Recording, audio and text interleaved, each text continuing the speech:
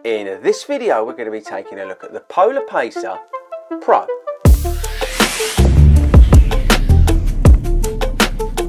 What is up guys, and welcome to 40 Runs. Now the guys at Polar are pretty awesome and they sent us two watches to review. Now they sent us the Polar Pacer and the Polar Pacer Pro. Now Toby came round and took the Polar Pacer Pro and left me with the Polar Pacer. So he's been out running around with the Polar Pacer Pro over the last couple of weeks, and I thought it'd be cool actually to catch up with him. We've got a long run plan, so I thought it'd be actually cool to catch up with him and just find out how he's been getting on with the watch. Now before we get into that, just a quick couple of things. Like I said, the watches were sent to us by Polar, but we're not getting paid by Polar, and there's no script, as you'll see from this video.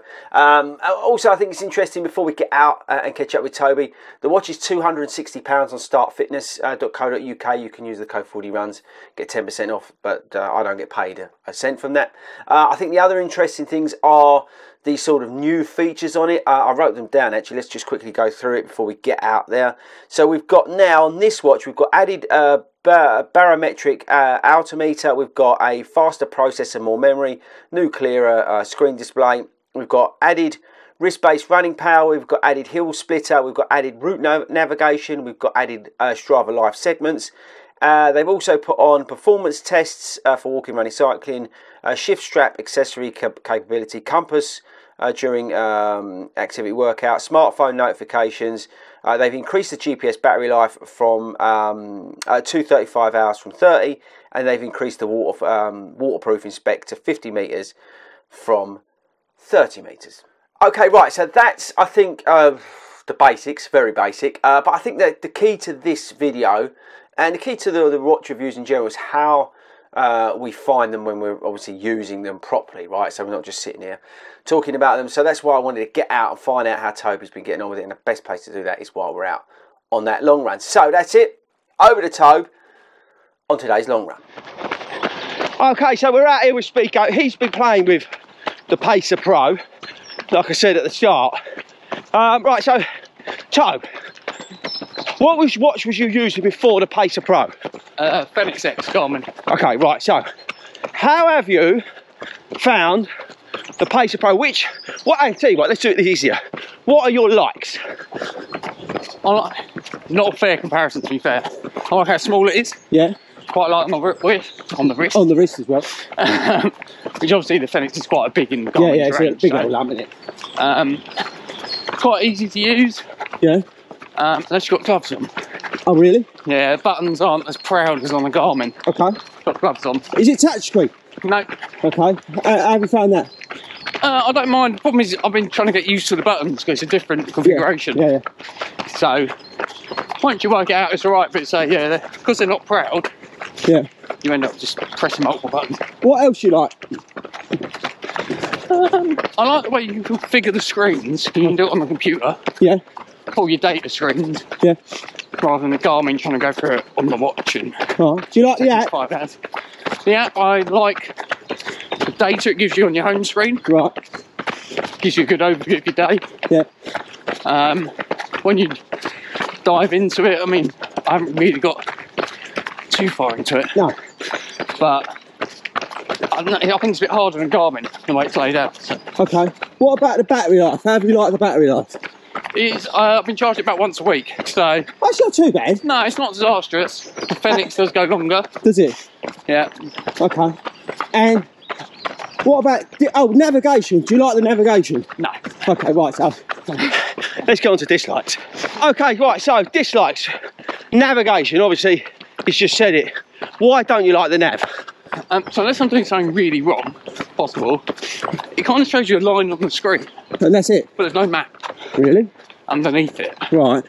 So you can follow a line, but if you're running around something, you don't exactly know if you're on the right road. Let us know in the comments whether that's just Spico setting it up wrong. But again, it's real test, people. It's real life testing here. And if he can't work it out, and he's like the brains trust compared to us lot. Oh, hang on, train. But if he can't work it out, there's not much hope for any of us, really. So, the nav you don't like, what else don't you like? I don't like the way it works with my tripod. Oh, right. What's that? Doesn't give you as much information as the Garmin does. Right, okay. There's an extra app you can get for the Garmin. Yeah. Which is free on the Garmin IQ store, whatever they call it. So compatibility-wise, it's not brilliant. Yeah, not with the tripod. I mean, they do their own version of tripod. Oh, well, that's probably what it is, Joe. Whether that's better. Yeah, they probably do. It's because they do their own version. So the Garmin, to be fair. Do they? Yeah, I'm not sure you can develop apps for Polar, because the app was developed by Stride. Right. And it's a bit like the App Store for Garmin, you know what I mean? Okay. So that's a bit annoying. I can't see as much data as I can on the Garmin. Okay, all right. So any other dislikes before we wrap it up? Buttons. Oh, you still don't like it? You still Don't don't like the buttons. Yeah, why is that? They just don't stick out enough. Yeah, that's the camera. And look, you seem to have to hold the button over it to sync. I noticed that even on the cheap, on the cheap one. I noticed that you have to hold them down. It's really annoying. It's like it doesn't auto sync when it's near your phone, even though you've got Bluetooth connected. Yeah, how was your Bluetooth, by the way? Mine wasn't brilliant. It just vibrates. Yeah. Doesn't tell you anything. Yeah. Just sits there and vibrates. No idea what it's trying to do. No idea what it's trying to do. Okay. Nothing comes up on the screen. Really. All right, I tell you what. Let's wrap it up. So, rate your Garmin, your Fenix, out of 10. Yeah, 8. No, my pencil. Right, why? I quite like it. It does everything I need, everything I've got. Probably just derate it a bit because it's a bit big. Okay, right, so it's given its Garmin. All right, there's a massive price difference, yeah? But 8. What would you give the Polar Pro? 5. A 5? Yeah. Really, not that keen? Yeah, I mean yeah, not really. No? No. I mean, it does the basics, but I just don't know the way it works. There we go, right, so look, I think to be sort of balanced, he's not saying it's a bad watch. No. He's not saying that at all, and there's stuff that he likes. It's just that I found it with the normal one, Toe. It sounds a bit harsh or polar, it's not meant to be, but it's almost like it's 5 years behind the tech. Do you know what I mean? Yeah, I'm saying, I think the caveat you put in as well, we're used to Garmin. Yeah, exactly, yeah.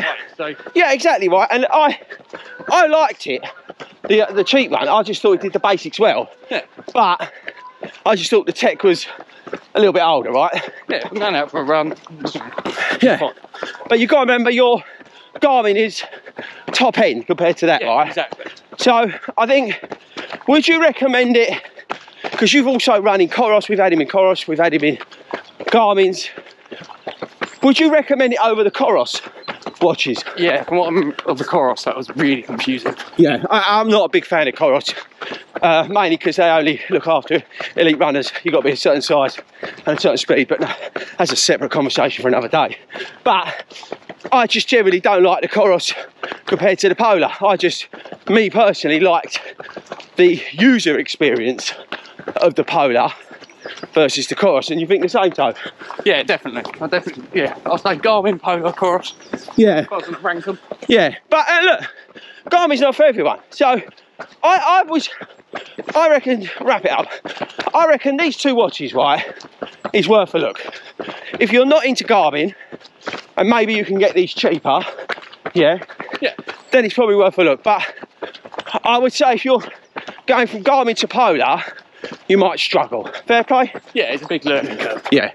Okay, all right, well, that's it. Honest as always, probably too honest. But there we go, let's speak. He's probably going to carry on wearing that because, well, it's just, you like wearing stuff new tech, doesn't he? So, yeah, he's just trying it out. All right, guys, so that's it from us. We better concentrate. Look at these two up there, look. Meant to be running easy. We're doing 9:45. I know what they're doing. Right, say bye, guys. Bye. We'll catch you later.